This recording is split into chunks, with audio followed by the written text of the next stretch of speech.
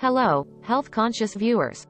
Today, we're diving into a crucial topic: how much protein you need for effective weight loss. Stay tuned, because we're about to uncover the protein-weight loss connection.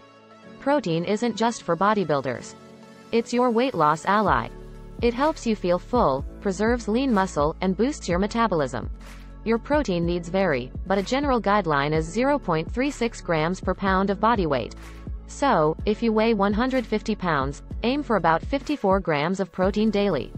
Distribute protein throughout your meals. Breakfast, lunch, dinner, and even snacks include it in all to maintain satiety. Opt for lean protein sources like chicken, turkey, fish, tofu, and legumes. They're packed with protein and low in calories. Don't forget post-workout protein. It aids in muscle recovery and growth, supporting your weight loss journey. Pay attention to hunger cues. If you're still hungry after a meal, protein-rich snacks like Greek yogurt or nuts can help.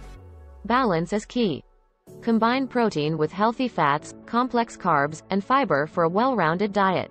More protein doesn't always mean better. Excess protein can be stored as fat, so find the right balance for your body. Stay hydrated. Protein digestion requires water, so make sure you're drinking enough throughout the day. And there you have it, the scoop on protein and weight loss. Remember, there's no one-size-fits-all answer.